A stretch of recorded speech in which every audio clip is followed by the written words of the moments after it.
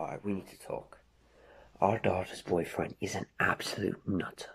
Now, come here, listen to this.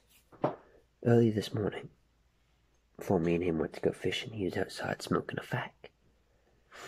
And get this, he was having an in-depth conversation with absolutely no one. He's going at it alone. Bloody fool's off his rocker. Complete nutter.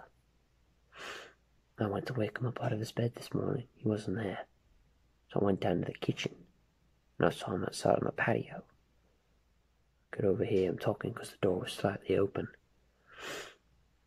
And I went to look. I could see him clear as an eagle sees his prey. He was talking to absolutely no one. No phone, no earpiece, nothing. He wasn't even talking to a dog or an animal. And I thought, he's got to be rehearsing something. Maybe he's going to be asking me for my daughter's hand in marriage. But that wasn't it. Because I heard what he was saying. He was talking about skinning a man alive.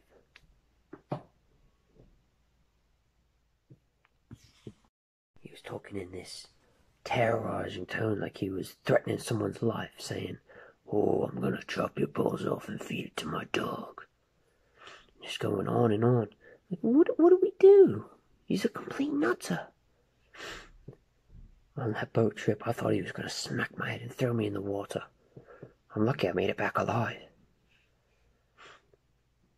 I'll tell you, he is insane.